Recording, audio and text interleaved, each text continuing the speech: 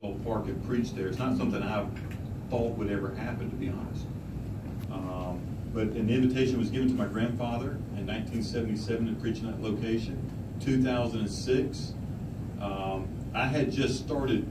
I did my very first crusade ever in 2006. I had just started, so I had no idea that I would come to the Philippines at all. And but now to have a chance to preach in the same place, so it's not something I planned, but I'm very grateful for it. It's one of those little things in life that God gives you that you didn't expect. That's extremely special. And so this whole week is going to be special. It's already been special with what's happened up in Pangasinan. But now that we're going to have the next few days, this whole week, I think they gave me Thursday off.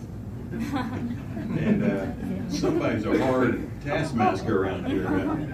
But it's exciting, though. And it's fun to see people come to know Christ. And so I'm looking forward to speaking to the politicians and to the military people, to the police, also to the business leaders, to the youth. I mean, this is going to be an exciting opportunity. So it's just not going to be in Rizal Park. It feels like I'm going to be all over Manila. I don't know where the Astrodome is, but they said it's not too far from here. But I know the Crown Plaza is a long ways from here, especially in traffic.